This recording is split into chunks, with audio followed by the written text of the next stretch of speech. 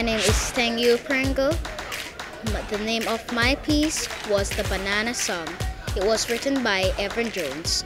Tourist white man, wiping his face, met me in Golden Grove Marketplace.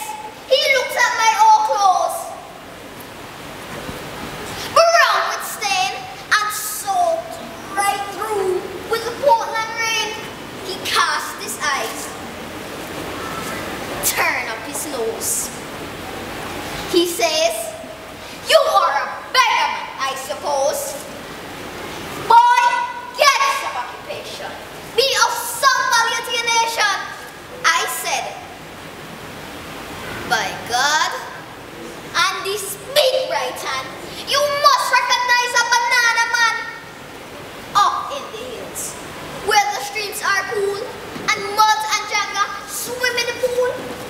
I have 10 acres of mountainside and a dainty-foot donkey that I ride." I was trying to tell people that it doesn't matter how you look, it doesn't matter what they think. You should not judge someone on how they look, or just get to know them and understand them.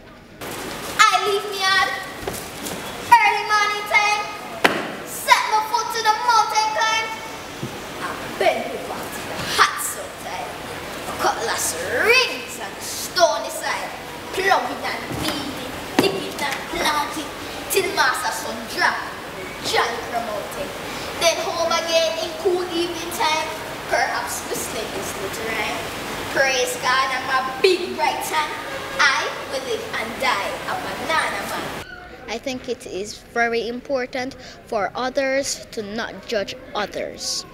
So when you see these old clothes, brown with stain and soaked right through with the Portland rain, don't you see I? Now turn up your nose.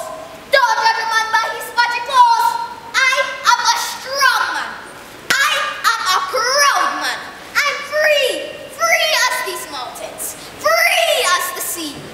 I know myself and I know my ways, and will sing with pride to the end of my days. Yes, by God, and this big right hand, I will live and die a banana man. It was very nerve-wracking. I think I did great.